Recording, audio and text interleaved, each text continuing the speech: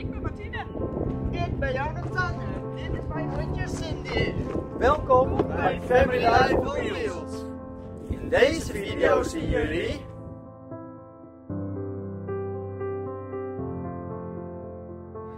Kijk.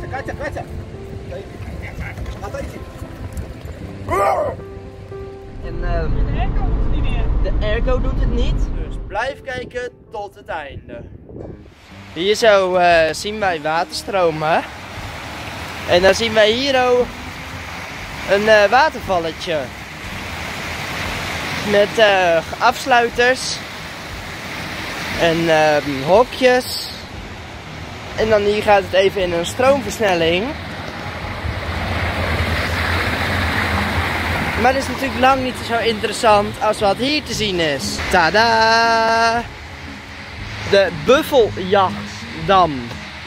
En de Buffeljachtsdam is een dam naar een meer. Achter zit een heel groot meer. Ja, dat is natuurlijk weer heel interessant. Wij zijn hier nu bij deze dam. En dan gaat die man nu zijn sleutels halen. En dan gaan wij de dam in. En daar ben ik heel benieuwd naar. Dat zou ik echt super leuk vinden. Voor een paar foto's en een filmpje. Dus ik ben heel benieuwd. We gaan nu erin.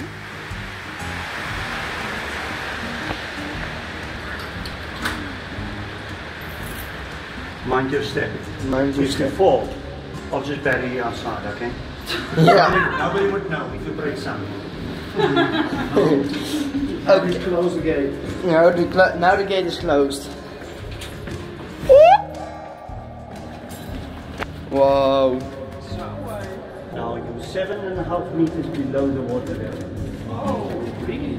You can walk. There's a right at the bottom, there's stairs. You'll turn around there. Oh Jesus, it's a dam. 7,5 meter onder water zit je nu, hè? Wauw. Als hij het maar niet begeeft. We zijn weer bij een hek aangekomen. En dat hek gaat nu open. Zien jullie hoe ontzaglijk groot de dam is? Die dam die is echt heel groot. En die dam is dus 300 meter lang. Is die 15 meter dik beton hoog. En 5 meter dik. Dus dat ga je, als je daarin loopt heb je niet zomaar een probleem. Want ja, dat is één grote betonmassa. Heb u nog verder iets erover te zeggen? Nou, die man die dit hier beheert, die heet dus een waterfiscaal. Een waterfiscaal. Nou, dat is toch leuk. Maar dat is niet het enigste. Want Cindy vindt het heel spannend. Basje, wat een water! We staan nu bovenop. En dan zie je dus daar ook het meer. En daar ook de ding. De waterval. Helemaal super. We zijn weer uit de dam op de goede kant. En dan gaan we weer eens op huis aan. En dan zeggen we dag tegen deze dam. En deze dijk van een vent. En die dijk van een vent.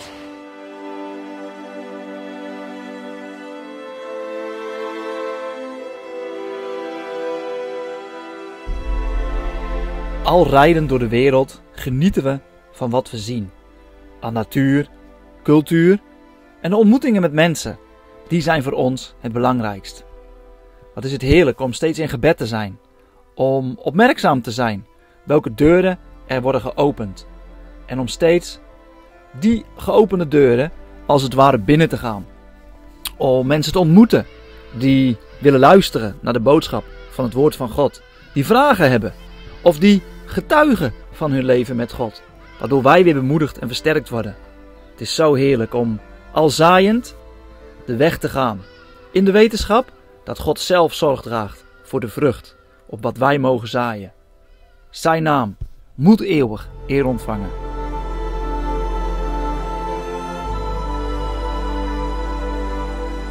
We rijden nu naar Simonstad. En in Simonstad leven de pinguïns. Heel veel pinguïns. Ze leven op het strand, maar ook onder je auto. Schitterend hier, hè? Schitterende natuur. Jonathan heeft iets in de kijker. Even kijken wat Jonathan in de kijker heeft. Daar is Jonathan weer. Ah, kijk eens. Mijn vriendje Pingwing. Hallo Pingwing. Daar is Jonathan.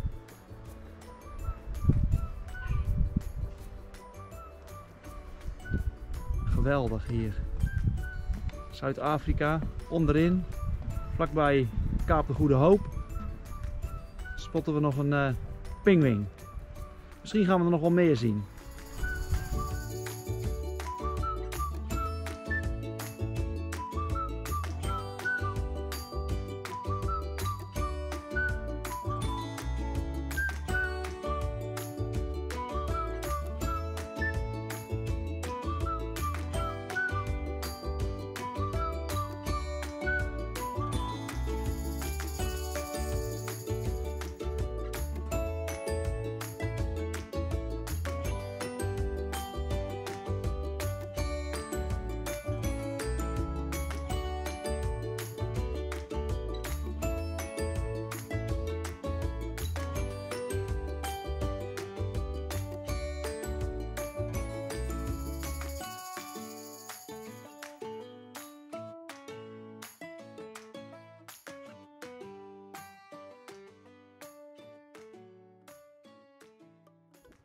Achter mij zien jullie de baai.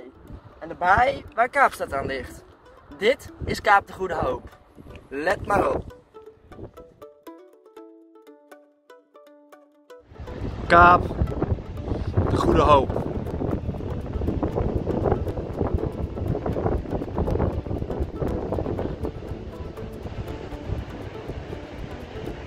En daar gaat Jonathan.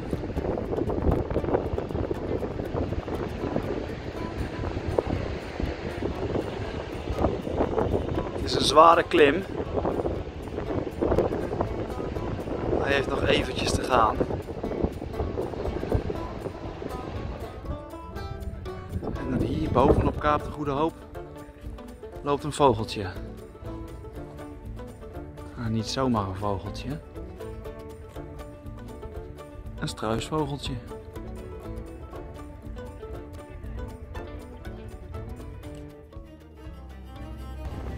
En dan loopt hier een dikke baboen.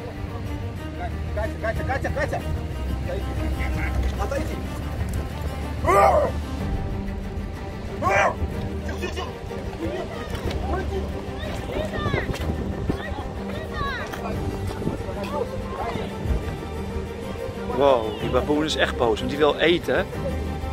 En als die eten wil, dan denkt hij nergens anders aan dan alleen eten.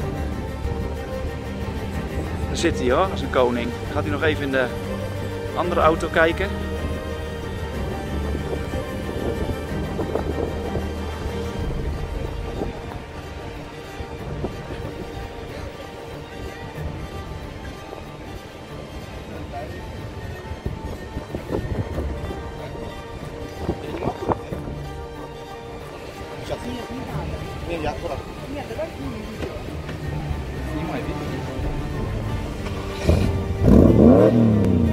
Deze man denkt, ik jaag ze maar even weg.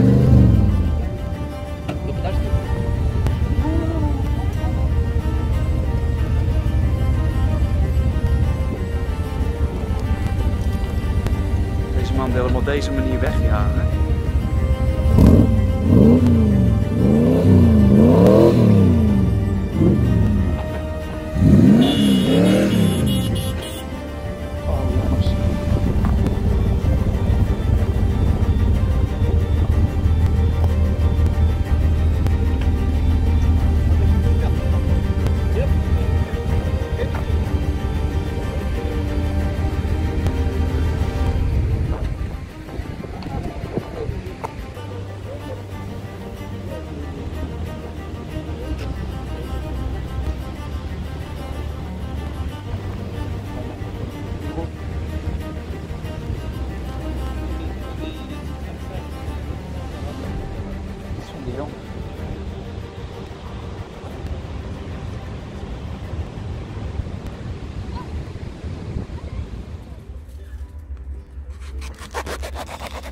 Wie van jullie weet wat voor vrucht dit is? Je mag het in de comments zetten. Als je weet wat het is. Het is heel lekker. Echt super lekker.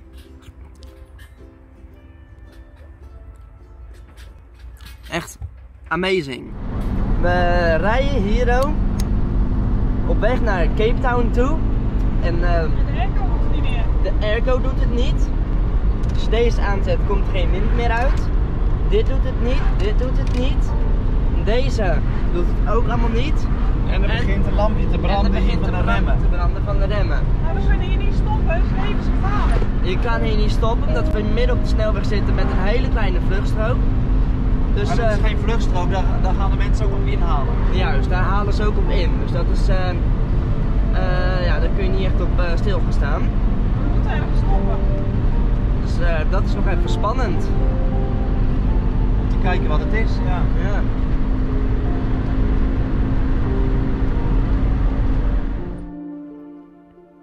Na een heel eind rijden, een veilige parkeerplaats gevonden te hebben, konden we eindelijk de motorkap open doen en op zoek gaan naar het probleem. Maar jammer genoeg vond het probleem niet, dus toen moesten we naar de garage toe. Zo. We zijn bij de garage aangekomen, de Iveco garage. Kijk maar, Iveco. En ze repairen hier de Iveco's, dus ik ben heel benieuwd. Ze gaan nu kijken naar de probleempje.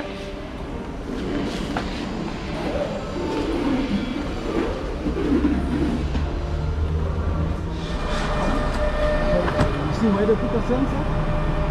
Yes. Oh, they put it here. Why? They're supposed to put on the brake pad. Yes. And then between here.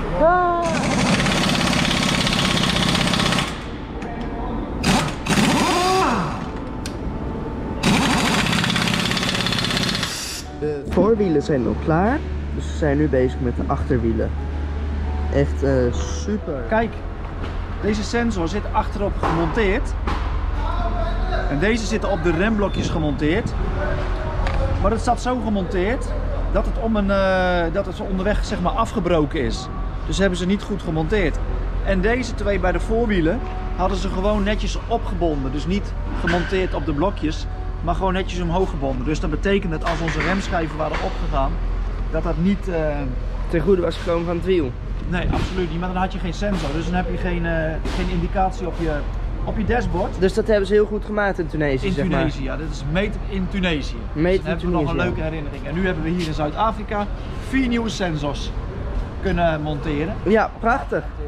Dat is helemaal goed weer. Gelukkig heeft het garagebedrijf alles kunnen fixen. En wij kunnen weer verder rijden op naar het volgende avontuur en het volgende land. Op de achtergrond zien jullie de Oranje rivier. De rivier die als muziek in jullie oren klinkt.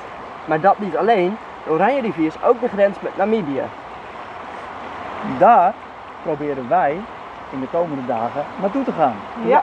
We moeten nog Spannend. even naar de grensovergang rijden, daar nog wat formaliteiten in elkaar voor elkaar maken.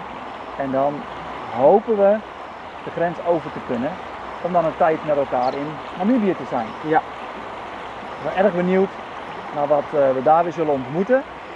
We zien verlangend uit naar de ontmoetingen met de mensen. Want dat is, zoals jullie ook in het filmpje zagen, wat ik ook even gezegd heb toen we onderweg aan het rijden waren. Dat is toch wel het hoofddoel en de reden waarom wij in een camper wonen. Ja. Daar hebben we de achterliggende dagen ook met elkaar over nagedacht. Wij maken video's. En met die video's willen wij contact houden met jullie, met de mensen in ons eigen land, daarbuiten. Maar er zit ook een doel achter. Het doel is om jullie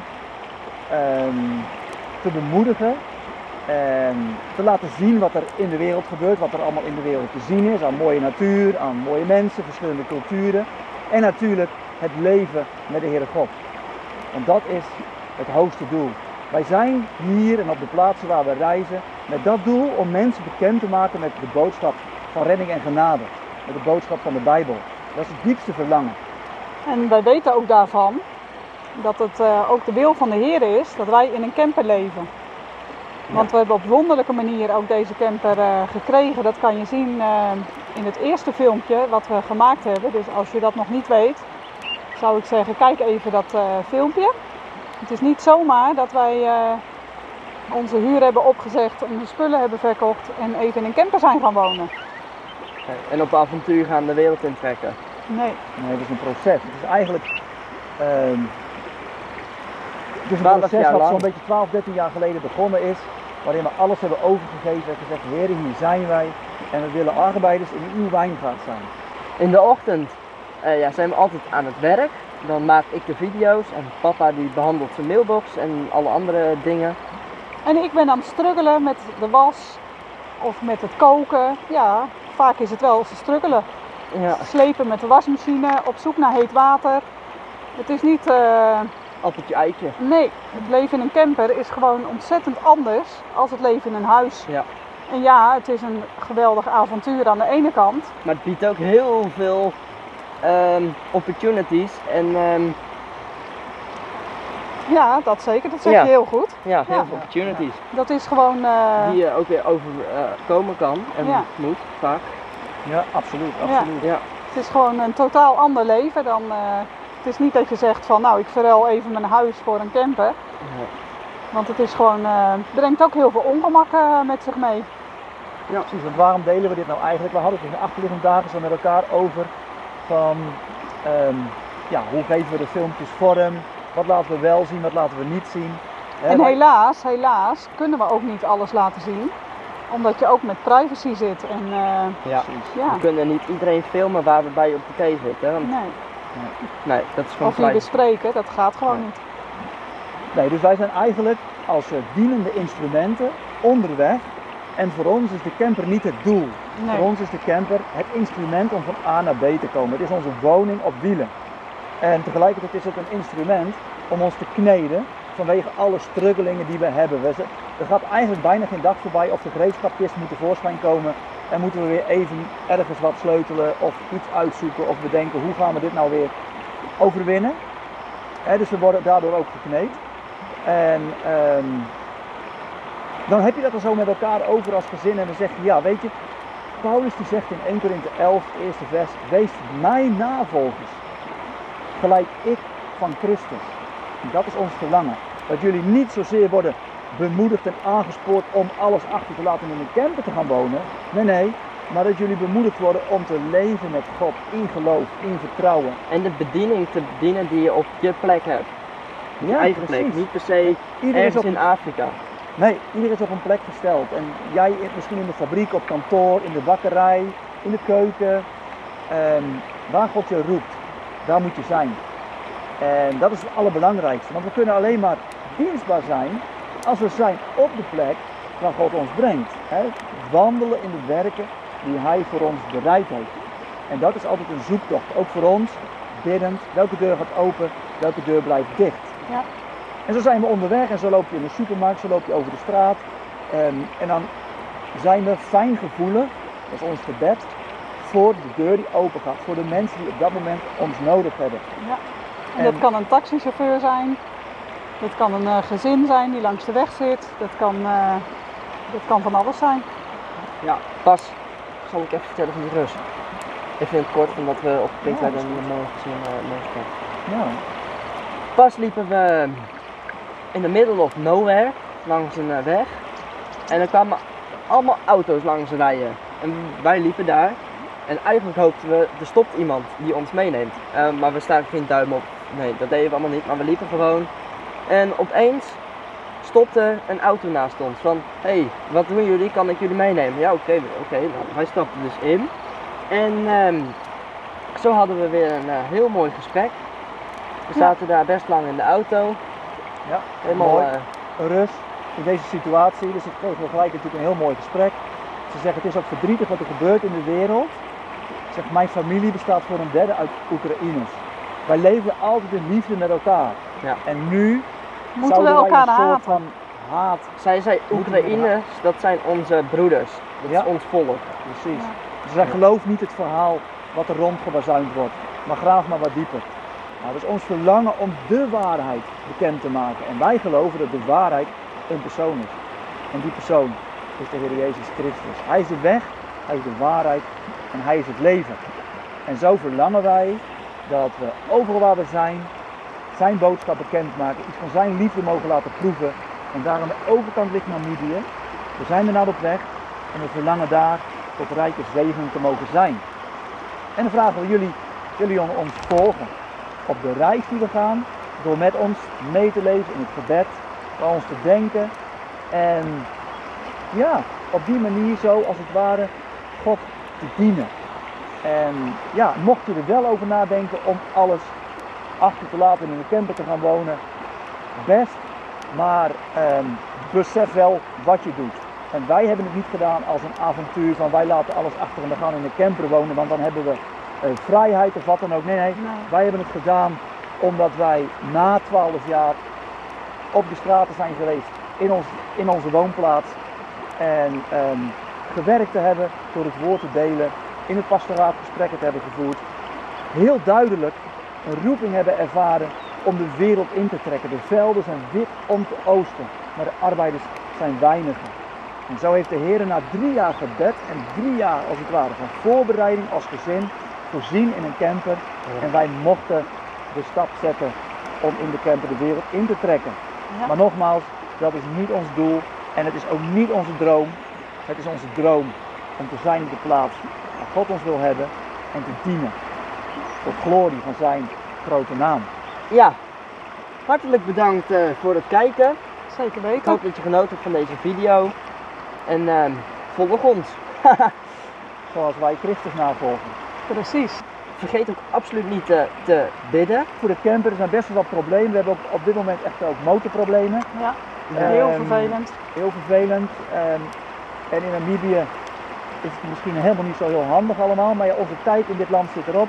Dus we gaan. Wij danken jullie daarin ook voor het meeleven in het gebed. Ja. En zien ook uit om weer een volgende video met jullie te mogen delen. Ja. Zeker weten. Bedankt voor het kijken. Bedankt en tot de volgende keer. Adieu. Doeg.